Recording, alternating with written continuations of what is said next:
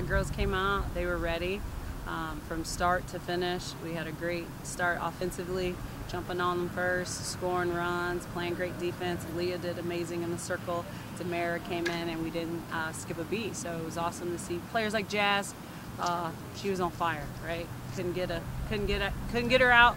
Oh, having Mish back, it was a blast. She hyped me up. She got me ready. She told me, "You get on, I get on." Sure enough, we did that, and that was every time that happened. We knew we'd just keep competing and keep each other up.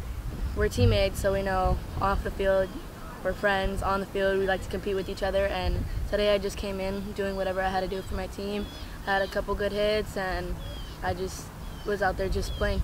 Just don't settle. They're going to come out hungry, right? We have a great team this year. We're just going to do us. We play loose, we have fun, and great things are happening. So that's kind of our motto. Just play the game, have fun, and then we'll live with the results. 3, 2, 1, nice!